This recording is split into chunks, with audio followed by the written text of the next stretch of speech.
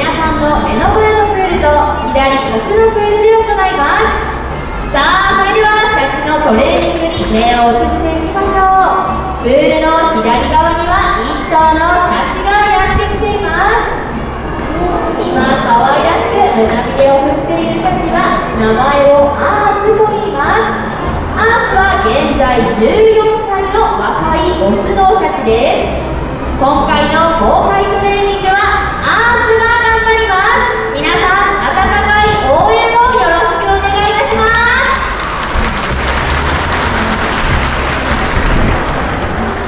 さて、今日は皆さんにどんな姿を披露するでしょうか。ここでジャンプの合図が出ました。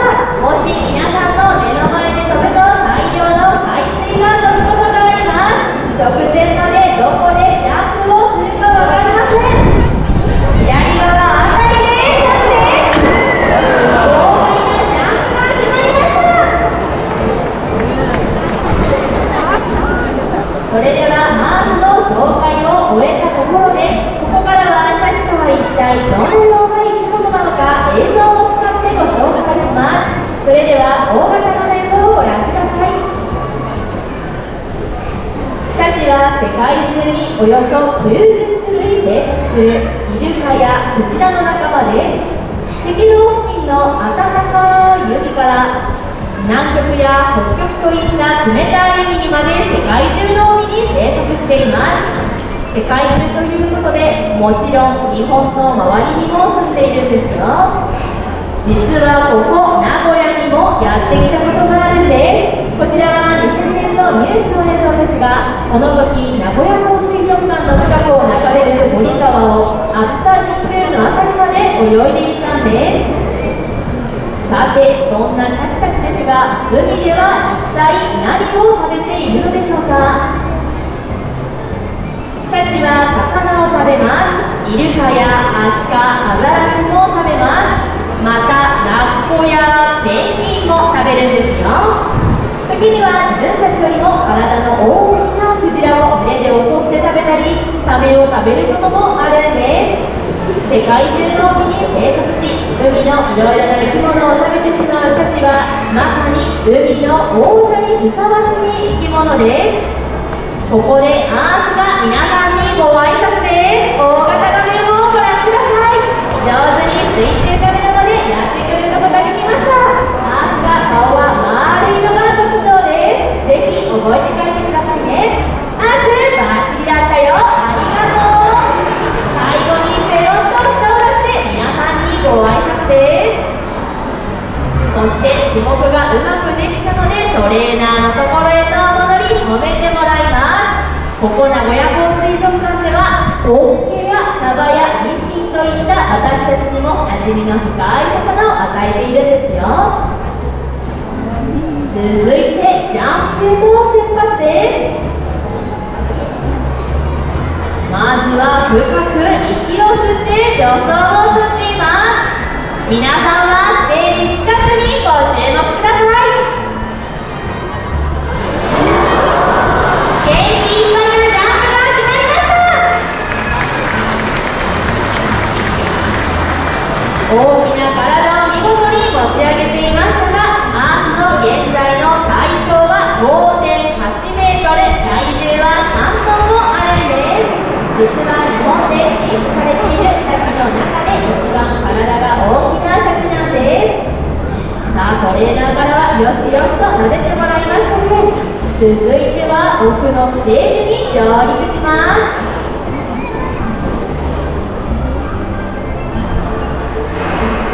一度沈み込んでから、さあ今トレーナーからは奥のステージに上陸してねという合図が出ましたが、どうやら左奥のプールに帰ってしまいましたね。シャチはとても好奇心が旺盛な動物です。トレーニング中でも気になることがあると気になる方も覗きに行ってしまうんです。さあ今左奥のプールのまたその奥のプールを覗いていますね。実はここ名古屋港水族館ではアースの他に2頭の親子のシャチを飼育しています。その親子のシャチも同じタイミングでトレーニングを行っているので、それが気になって覗きに行ってしまいましたね。皆さん、温かな目で見守ってくださいね。さあ、奥のプールのチェックを終えて再びメインプールへと戻ってきています。さて、もう一度トレーニングに集中することはできるでしょうか。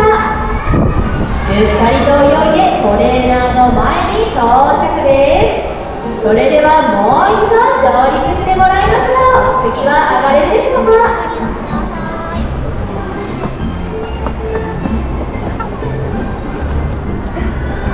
一度沈み込んでから上陸です。それが始まると先ほど日本で飼育されているシャチの中で一番大きなシャチをご紹介しましたが、まだまだ成長途中ですので、これからも大きくなります。オスのシャチは大人になると体長が6メートルを超えて体重は4トン以上にもなると言われています。今後のアースの成長がとても楽しみですね。降りるときはゴロンと豪快に降りていきました。そしてトレーナーからは大好きな魚をもらいます。さて、続いてはシャチのヒレをご紹介します。さあ、まずはトレーナーと少し場所を移動していますね。そしてついてこれたので大好きな魚をもらってペロッと飲み込んで食べています。少しだけ傾いて胸びれを持ち上げています。シャチの胸びれは丸い形が特徴です。あの丸い胸びれの中には私たち人間と同じ5本の指の骨が入っています。あの丸い胸びれは泳ぐ時の方向転換やブレーキの役割を持っているんです。そして胸びれは器用に動かすこともできるんですよ。さて、ここでプールの右側にやってきています。そしてシャチにはあと2つヒレがあります。背中の真ん中についている三角形の形をした背びれ、もう一つ大きな尾びれです。とても大きな尾びれですが、現在の尾びれの幅は1メートル90センチもあるんです。あの大きな尾びれを上下に振ることでプールの中を速く泳いだり豪快なジャンプをすることができるんです。さあ、ここで皆さんの目の前のステージまでやってきています。続いてはどんな姿を披露するでしょうか。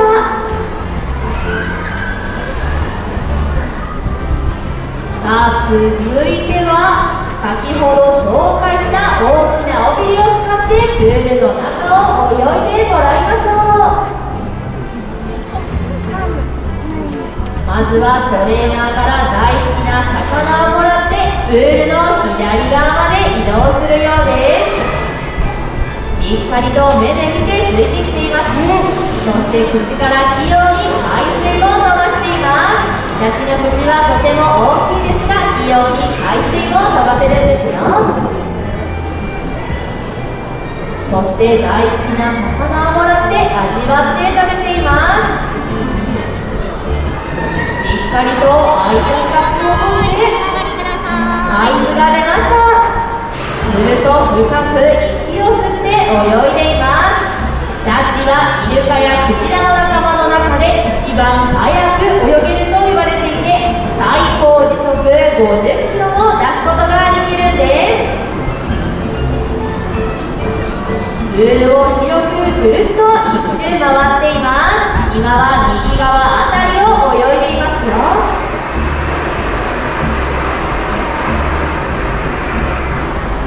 大きな尾びれを力いっぱい振ってトレーナーのところに到着です。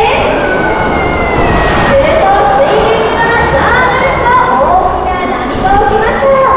実は今のように波を起こすような行動は野生のキャッチャーも行うことがあるんです。続いてはこちらの映像をご覧ください。こちらは南極のロス海です。氷の上でアザラシたちが休んでいます。ここに住むシャチたちは群れの仲間と一緒に大きな波を起こして氷の上で休んでいるアザラシを海へと落として食べてしまいます。このようにシャチたちは波さえの狩りに使うとても知的な動物なんです。さあ、ここからはそんなアースのダイナミックな姿をご紹介します。早速、ジャンプの合図が出ました。ステージ近くにお座りのお客様は水しぶきにご注意ください。あっという間にプールの深いところまで潜っています。トレーナーの近くでスプラッシュジャンプです。元気いっぱいなジャンプが決まりました。お客様の方に大量の海水が飛んでいますので、釣れてしまった方は風をひかないように気をつけてくださいね。さあ、ここから次々とジャンプを披露します。繰り返しのご案内にはなりますが、目の前でジャンプをすると大量の海水が飛ぶことがあります。特に最前列から3列目、4列目にお座りのお客様にはバケツの水をひっくり返したような海水がかかることがあります。左側でジャンプです。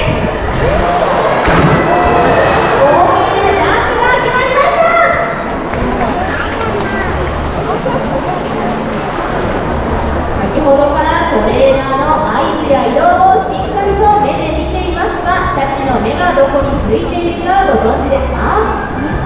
シャチの目は丸い白い模様の少し前についています。黒い部分にあるので分かりにくいですが、つぶらな瞳でトレーナーの合図を一つ一つに分けてさまざまな種目を行っているんです。そして丸い白い模様はアイパッチと呼ばれているんですよ。ぜひその名前も覚えてみてくださいね。さあ、もう一度ジャンプの合図が出ました。直前までどこでジャンプをするか分かりません。触れては困るお客様は上の方へとご移動ください。想像以上の海水が飛ぶことがあります。トレーナーの近くでスプラッシュジャンプです。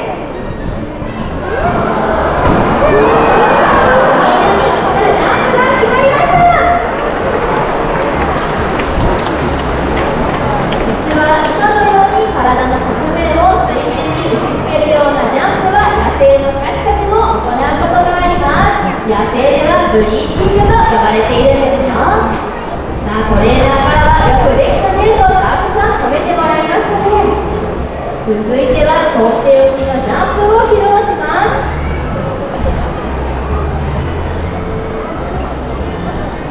そしてジャンプの合図が出ました。次披露するジャンプはくるっと回りながらジャンプするスピンジャンプです。さて、今日はうまく回れるでしょうか？真ん中あたりでジャンプです。大きな体を今までひねりました。そしてジャンプがうまくできたのでトレーナーのところへと戻り褒めてもらいます。顔をよしよしと撫でてもらっていますね。実は今のように体の一部を撫でてあげることもシャチのご褒美の一つなんです。さあ、続いてのジャンプが最後のジャンプです。しっかりとタイミングを合わせています。合図が出ました。深く息を吸って助走をとっています。1メートル90センチもある大きな尾びれを力いっぱい振って1回目のジャンプです。大きな体を尾びれ一つの力で持ち上げます。ぐんぐんと勢いをつけてステージの近くでもう一度ジャンプです。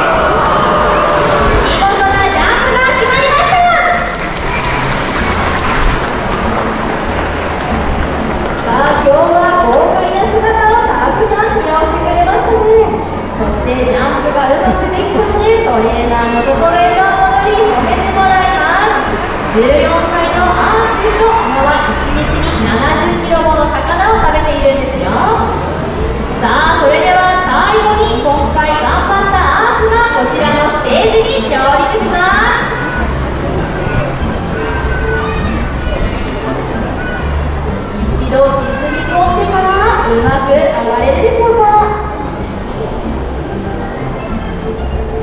勢いを